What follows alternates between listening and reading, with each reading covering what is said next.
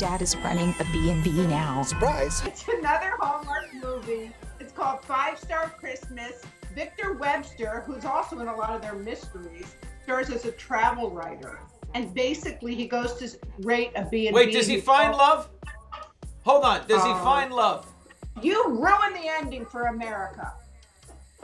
Oh, because sometimes they don't find love. They In this one, always does find Victor love. Webster find the love? Always. 'Tis the season, and is it really the holidays without a Hallmark Christmas movie? The thing with a Hallmark movie is there's something for everybody. Victor Webster should know. He's the go-to guy for the network. He's done 11 of them so far. Say hello to number 12. So you must like it a little bit. I love it because it's one of the only things that every single person can watch. Whether you're a child, whether you're a grandparent, a parent, just a regular person.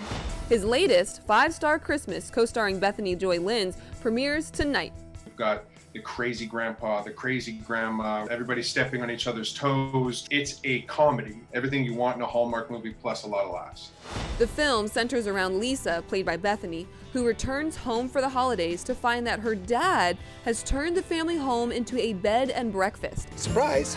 And they need a 5-star rating to boost business. Look, yes.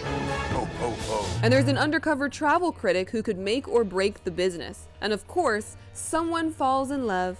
You two seem to have clicked. Are you like a Christmas fanatic, or are you more like a Scrooge? I like the spirit of Christmas and not the commercialism of Christmas. I'll buy something thoughtful or make something thoughtful or do something thoughtful. Which is so very, very Hallmark. It always has a happy ending. You know what to expect. It always leaves you feeling good.